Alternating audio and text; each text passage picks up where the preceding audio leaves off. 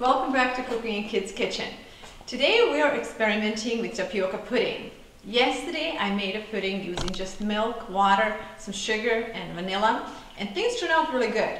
However, today we want to improve the recipe.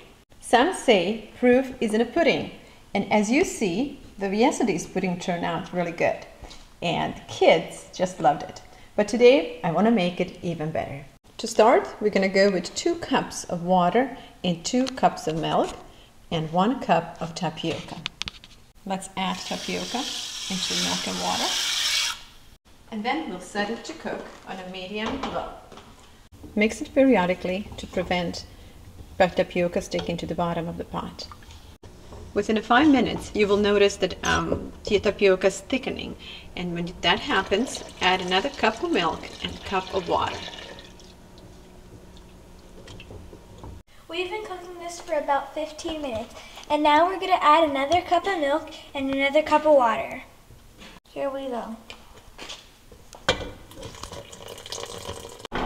While tapioca is cooking on a medium-low, we're going to start working on the sugar and egg mixture.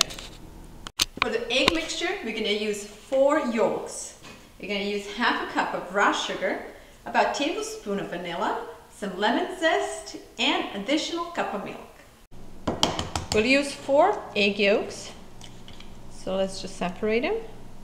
Here goes half a cup of sugar, about a tablespoon of vanilla, and some lemon zest. This is enough. And now we're going to mix it well. Mickey did a fantastic job here. As you see, all she did is to add some sugar and vanilla and lemon to 4 egg yolks. And originally this would be much creamier and better if we used powdered sugar. But we're trying to keep this recipe semi-healthy, which means we're using raw sugar. And raw sugar takes a little bit longer to dilute. In any case, it's going to be fine.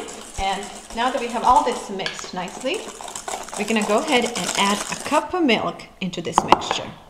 Here goes milk. We'll mix this really well, and then we're going to add it to tapioca. Tapioca has been cooking for about 20 minutes on low-medium fire. It's ready, and now we're going to add the yolk mixture. As you add yolk mixture, just mix it gently to incorporate egg yolk throughout tapioca. Pudding is looking and smelling heavenly. So here it is, our tapioca pudding we made yesterday without egg yolks and the one we made today.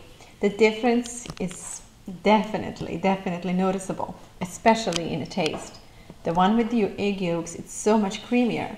However, as you see, this one did not have a time to set yet.